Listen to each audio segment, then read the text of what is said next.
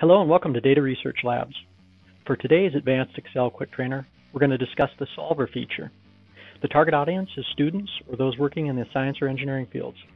For faster viewing, put your play speed on 2x and or jump to the chapters of interest in the timeline below. First up, what is Solver? So what is Solver? Well, Solver is basically an advanced goal seek. Unlike goal seek with just one input, Solver can have many inputs. I have 3 in the example over here to the right, but you could have even more. Solver will find one output, just like goal seek, our green cell down there. Solver can be given complex search criteria. For the target cell, you can look for a maximum value, look for a minimum value, or like goal seek, look for a specific value. You can also change the variables inputs. You can have, in this case, I have 3 inputs, the 3 yellow that we saw on the last slide, but you could have a whole range of 4, 5, 10, 15 inputs. And you can have a bunch of rules around those inputs, maximum value, minimum value, as it's iterating through and trying out different combinations of those numbers. You can make it follow these rules. And then there's a checkbox too for making sure it's greater than 0. You can use an algorithm of your choice. There's at least 3 different Solver algorithms. And you can have custom algorithm configurations, the options button here, and we'll look at all these different options in upcoming slides. Next up, comparing Solver to goal seek. So using goal seek as a baseline to compare against Solver, goal seek has 1 input, goal seek has 1 output, goal seek has 1 target value. Notice a pattern there, 1, 1, 1. Goal seek has 1 Solver algorithm, goal seek. And the algorithm iterates on 1 input, starting with your seed data and formulas, until it finds the answer meeting the 1 criteria. Solver is more advanced. Solver has multiple inputs, not just 1. Solver does have 1 output, that's the same. But Solver also has multiple input parameter rules, something that goal seek doesn't have at all.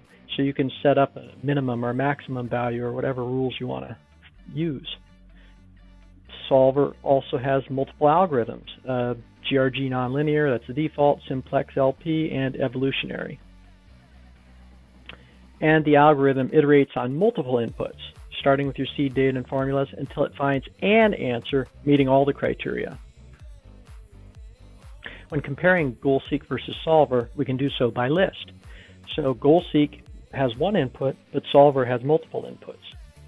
They're both the same regarding the number of outputs, 1, but goal seek has a single target value, whereas Solver has multiple input parameter rules. Goal seek has 1 Solver algorithm, goal seek, but Solver has multiple Solver algorithms. And finally, the goal seek algorithm iterates on 1 input, whereas Solver iterates on multiple inputs, and goal seek goes until it finds the 1 answer that you tell it to find, whereas Solver goes until it finds an answer that meets all of the criteria, rather than the answer that meets the 1 criteria. So comparing goal seek versus Solver by dialog box. On the left is goal seek, on the right is Solver. They both have 1 2-cell, target cell, dependent variable, if you will, and that is what you're trying to change the value to. The goal seek on the left has 1 2 value. You're trying to change cell E16 to the value of 600. But Solver is a bit fancier. It has 3 possible outcome states. You can tell Solver to set that objective or target cell to a maximum value, to a minimum value, or like goal seek to a specific value of 600. 3 possible states, whereas goal seek has 1. Goal seek has an input by changing cell. Solver has more than 1. Solver has as many as you want. In this case, I have 3. I have a range of 2, and then I tack on a disjointed cell.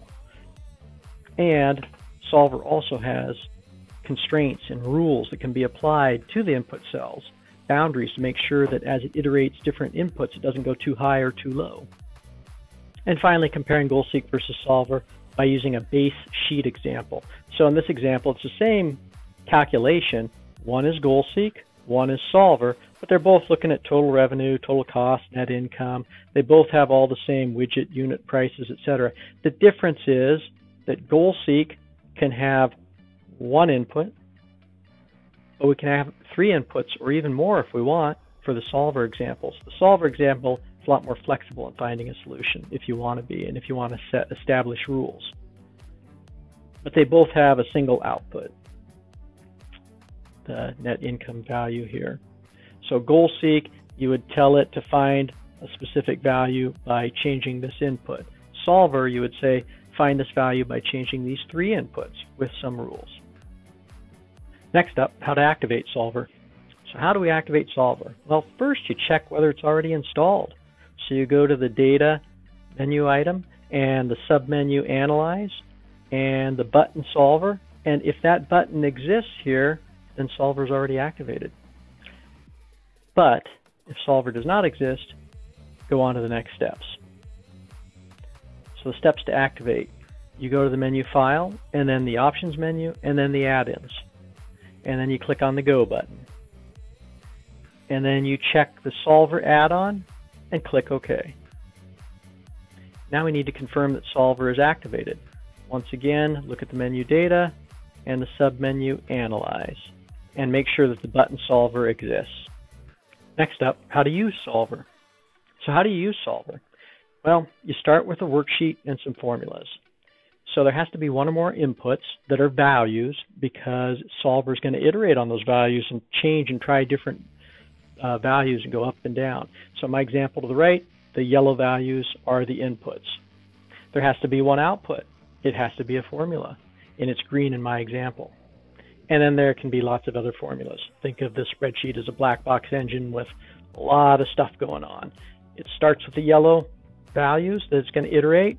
It runs through a bunch of formulas and black box stuff and ultimately ends up in this green single output formula. And that's the one that we're going to try and find a maximum or a minimum or a specific value on by iterating through various combinations of these values. Next, we set up the model and solve. So we click the menu data, analyze, solver, and up comes the dialog you see to the right. And then we select our output cell from the base worksheet. That's our dependent variable, or DV. There can only be one cell, can't be a range. It should be a formula. Then we select our target value that we want to look at in the output cell, or our type. We're going to target for a maximum value, or we're going to target for a minimum value, or we're going to target for an exact value. And then we're going to select the input cells. These are independent variables, or IVs. There can be multiple cells. The cells can be disjointed or separated with commas. Use the picker button here, this little up arrow. And you can use the shift key to select adjacent cells, or you can use the control key to select non-adjacent cells or select the cells one at a time. But in the end, you'll end up with a range of cells that are your input values. Next, we assign rules. We apply those to the independent variables, the inputs, if you will. The independent variables must have upper and lower thresholds or bounds. You can check this checkbox down here to make sure they're all non-negative, they're 0 or greater, or you can apply them specifically. It's okay to compare one independent variable to another in the rules. The rules can be as complex as necessary by using functions in the IV cell formulas, and you can save time with that checkbox that I just mentioned for the non-negative down at the bottom there. Next, you select the model. There's LP simplex for linear problems. There's the GRG nonlinear, that's the default for smooth or nonlinear problems. And then there's an evolutionary approach that's also non-smooth. And when all that's selected, then you next click Solve, and then you review and interpret the results. So the independent variable inputs that were necessary to arrive at the dependent variable, which I believe I said go for the maximum and set some boundaries, and it did that. It went all the way up to $1 million maximum, and it hit the widget price. I had thresholds for that, etc. Note the model options button. You would set that up before you click solve, but I didn't. I just used the defaults. If you do click that options button, a separate dialog comes up, and it looks something like that. It controls the solving limits, max time, number of iterations, etc., and it also controls the constraints, convergence and population, and a bunch of other settings. So you can look at those when you run this yourself. Next up, example number 1 from business, a simple revenue cost income model. So here we are demoing example number 1, taken from the business with a simple revenue cost income model. We have all our data set up. So we're going to start with data and analyze and solver. And with solver, we want to set our objective. That is going to be, oh, I have my old solver stuff, so I got to clear all this out. Reset all. Oh, reset all solver. Yes, there, that wiped everything out. So we want to set our objective cell down here, and we want to set that equal to the maximum. Find the maximum value. What are we going to change? All the yellow cells. We want to change the widget price. Hold the control key down, do the number of widgets sold, and the cost per widget. So the price that we sell it, the cost that we build it, and the number of widgets sold. Vary all those in any combination to find the maximum value. And let's see. And we want to set some rules.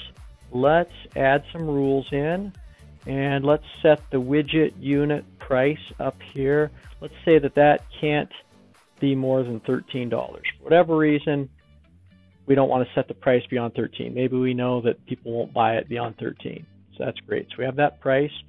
And let's add another one that says that the unit price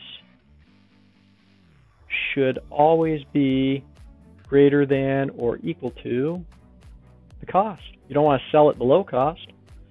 So we will do that. And what else? The number of widgets. Let's make the number of widgets that we sell be greater than 100. Why even bother if you're not going to sell 100 widgets? And we'll add another one that says the number of widgets sold. Let's just say that we can't sell more than 10,000. For whatever reason, our store doesn't have enough space, whatever. There's some reason we can't sell more than 10,000 of them. And our cost per widget. Let's make our cost per widget. We can never squeeze it less than $3, but we also don't want our cost per widget to ever exceed $8. We don't want to make it so fancy it exceeds $8. So however fancy we build it, it has to be between 3 and 8. So there we go. That is all of our rules. So we have basically 6 values. We have an upper and a lower bound on each of the input cells. And we don't have to check this, but whatever, because we have lower bounds. I'm going to leave it checked. And we'll just leave the default GRG nonlinear, and let's click solve. And boom, I didn't get any red. Solver did find a solution. I could click OK and save it, or I could click cancel and it'll all revert back. But before I do either, let's look and see. So it went to the maximum that I set, $13, and it went to the maximum, 10,000 for the dynamic input, and it went to the minimum, $3 per widget. Well, of course, it makes sense. You want to maximize revenue, get the highest price I allowed, get the highest number of widgets I allowed. You want to minimize cost, take the lowest cost. It just quickly found a solution and posted it in and run the numbers, and we get $100,000. Next up, example number 2 from chemistry, Beer's Law, using Spectra to predict concentration. So for example number 2, we're going to use Beer's Law, using Spectra to predict concentration. Now, my sister's a chemistry professor. She set this up for her lab and her students. I don't understand chemistry that well. It's been 30 plus years since I've taken it, and I never took this stuff. So I don't understand it, but I'm going to walk through the example from her and then show you how to solve that in Excel. And I'm going to actually include this Excel spreadsheet with all the details out on my GitHub account, and I'll put a link to it at the bottom of the YouTube video. That way you can go download it and look at everything in there, all the equations and formulas and how it's set up. But let's get started. Let's level set for this example before we do a demo. We're going to start with a pure spectrum of observations. That's our baseline of dichromate. So there's a bunch of wavelengths, 300 to whatever, 400, incrementing by 1 nanometer at a time, and then we're going to measure the absorbance. And then we're going to do the same thing with a second pure spectrum of permanganate. So we have 2 different pure spectrums, our baselines, if you will. And then we're going to add in a third set of observations where we mix these 2 at different concentrations and then take measurements or observed spectrum of the mixed chemicals. And then we're going to set up formulas for Beer's law. We're going to add this baseline spectrum plus this baseline spectrum, and we should get this baseline spectrum. That's our expected. Add these two together is our expected, and we have an actual, which is the true measurements we took, and we're going to compare our expected from the formulas to our actual and see what the rate of errors is. That's basically what we're doing at a high level. And after we set up all those formulas, then we'll run solver and solve for it. So that is what the demo is going to be. So example number 2 is Beer's law, and we walked through this in the slides. I'll do it again here. We have this blue section, which is our pure spectrum for the first chemical, dichromate, and this is a baseline and we're going to look at 300 to 600. Is that nanometers? So it's taking measurements 1 increment at a time, 1 nanometer at a time, and measuring the absorbance of those wavelengths all the way down to 600. And then we're going to do the same thing with the pure spectrum for the second solution, permanganate. So 2 baselines.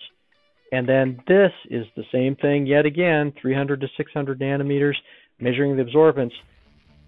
But this is measuring the absorbance after we mix the two at given concentrations. And then what we're going to do is, in theory, if you add these, you should get this value, or close proximity to it. And so if we hadn't taken the measurements, we could just add the 2 up and have an expected value. But because we also have an actual value, hey, now we can compare our sum of these two, our expected versus our actual. And then we can see how accurate our equation is. And again, I don't understand all the details of this, but basically you run through all these calculations, summing up the mixed spectrum, you calculate it, and then here's the mix. Okay, here, look at it this way. This plus this should equal that, so you subtract the actual from the expected, which is the sum, and you get a difference. So here's the actual where it's adding them, and it's also doing some multiplication, and then it's subtracting the observed, and that gets you kind of an error, if you will, a delta, expected versus actual. And then all 600 of these, or 305 I guess, from 300 to 600, all 300 of those measurements, you take the sum of square differences. So think of this as an error, and so that's what we're looking at. So if we have all these equations set up, we're going to use solver to minimize the error here, try and find the smallest error possible by randomly running through different combinations of these 2 coefficients. And these 2 coefficients are used, let's see, J and K, J4, K4, J4, K4. So when we're calculating the mixed spectrum, we're actually taking this value and not just simply summing this value, but we're taking this value, multiplying it by a constant or a coefficient that represents that given solution. So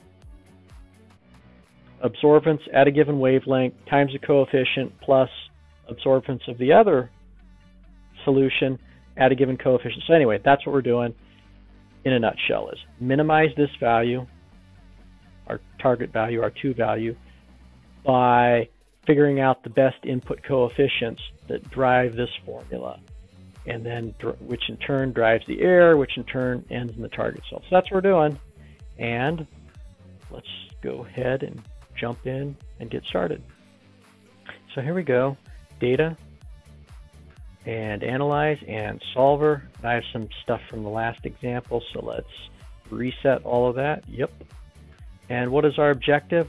Well, our objective is to minimize the sum of squared differences, the error, the overall error across all those 305 measurements. So that is our target, and we want to minimize that, and we want to do so by changing, let's see, click in here, we're going to change these 2 coefficient cells. So I use a control key and just tacked both of those in. And for this particular equation, I already ran it, so I know I don't need to put any constraints in. It's not going to error, it's not going to get divided by 0, it's not going to go negative. I don't need to put any in, so I won't. And I'm going to leave it the default GRG nonlinear. If it runs too long or has a problem, then maybe I'll switch to evolutionary. But let's just go ahead and give it a whirl and click solve. It runs. Solver converged to the current solution. Nice. And 0.49287. Yep, I know from running it before and talking with my sister that indeed these are the correct values. And finally, example number 3, an electrical engineering problem, the Kirchhoff circuit theory. So for example number 3, we're going to take a page from electrical engineering and tackle Kirchhoff circuit theory. My son was trying to work on a circuit problem for his electrical engineering class. It was a task in MATLAB. I don't know MATLAB, I don't know electrical engineering, but I do know Excel Solver, so I pitched in to help. Thought it'd be fun. So he got it all solved and figured out, and then for me, he recreated the test circuit that you see over there on the right. He just hand sketched it out real quick, and I included it here. So, given an arbitrary circuit, Kirchhoff's theory says that in must equal out. So my son drew up that given this circuit, I1 plus I2 has to equal I3. That's the different components. He went through the different resistors and the voltage and everything and said I1 equals this component, I2 equals this component, and I3 equals this component on the right side of the equal sign. So he figured all that out for me. And then he just arbitrarily came up with some given voltages and resistance starting point. And then we set up the formulas in Excel. There's your I1, there's your I1, there's all that. This is just text. There's the actual formula where it's going to pull the values for V1, 9, V2, 2, R1, the 20, the VX down here that's going to substitute in. So there's the formulas. So we have our inputs, we have our target output, then we have all the formulas. And so we're going to iterate through all kinds of combinations of these inputs to arrive at, I think I set it at 9 volts is what I want to find out. I can't remember. We'll see when we do the demo. But anyway, we have all our formulas set up based on the circuit. And then we iterate on that, set up solver and iterate on that until we find a solution. And yes, 9 volts. So I wanted this to iterate and change the resistors until it arrived at a value of 9 volts. So let's get started. Data, analyze, solver, and we will reset all the values from the prior example. There we go, all zeroed out. So what is our objective? Well, we want to set the VX voltage, and we want to set that to a value of 9 volts, 9 volt battery. And how do we want to do that? Well, we want to change all of these resistors. Whichever ones it needs to change, go ahead and change them. And probably should set up some rules. I threw them out here. Here's the original values. Here's the minimum I want it to go, and then there's the given. So as far as the constraints go, let's just go ahead and add them in really quickly. Let's say that that cell has to be greater than or equal to that minimum value. See how we don't have to hard code a 1 in there. We can actually have it reference a cell. One cell, reference another cell. And we're going to do that over and over and over. But I got to get that right and have the right direction. And the third, greater than or equal to 1, and then we'll add another one, this guy, greater than or equal to that value, and one more. Oops, well, whatever. Greater than, equal to that value. And OK, and there we go. 6, 7, 8, 9, 10. Yep. And let's see, each resistor. Yep. Well, not needed. We have this checkbox. I don't need the checkbox because they're all greater than or equal to 0 because I already have the 1 in there. But I'll leave the checkbox anyway. And I'll leave the default GRG nonlinear, and I will click solve. And it ran. It said it found a solution. There's no big red exclamation or anything. I look down here in my target cell. It is indeed 9. That's what I told it to solve for. And oh, look at that. Interesting. I run it at different times and I get different resistor values. So if I start these at different, anyway. So 4 and 5 apparently don't matter on the circuit, so they always just stay the same. But 1, 2, and 3, R1, R2, R3, they matter. And so it found that if it had 10 ohms, 10 ohms, and 1.065 ohms, I could arrive at 9 volts. So pretty neat. And you can play around. I'm going to hit cancel, go back to the original. You can play around with all these values and all the different rules, minimums and maximums. What I had 10, 10, and 1. What if I do 2 here, and I go back to data and analyze and solver, and I solve it again? So before it was 1 point something, I can't remember exactly what, and these were 10 point, 10 point. Now when I say I want you to be 2 or greater, well, it went to the smallest value, 2, and then these are much smaller. So you can see how you can play around with all these, the rules, the minimums here, and the minimums go into the rules, and then the calculations come out different. So Solver is really neat for doing what-if, complex what-if scenarios. Thank you for watching, and please, if you found this video helpful, click like, or even better, click subscribe to increase this channel's reach.